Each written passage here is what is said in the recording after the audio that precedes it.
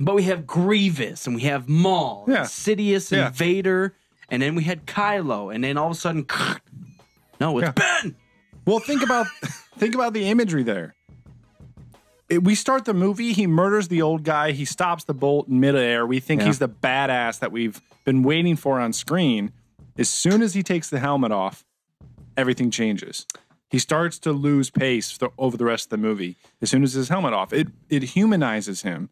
I think that's the point. Ooh, do you think it was something?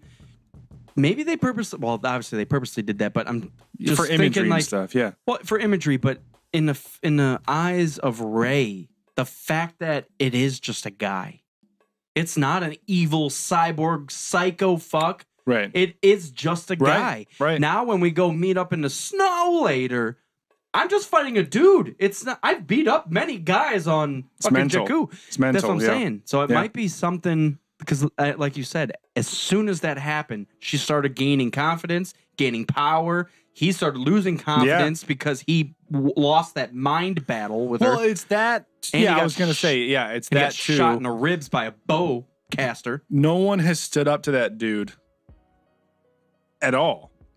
How about the entire Jedi Order? Well, we don't know what happened, though. True. Because if you look at that vision, it looks like he slaughtered everybody. He probably just paid other people to do it. We don't know. But from what we have seen, no one has stood up to him. And then all of a sudden you have this girl that barely. And then you have this girl that reads his mind after, you take your mask off. And then from there, it just kind of spirals out of control. Yeah. Anyways, I loved it. I loved it.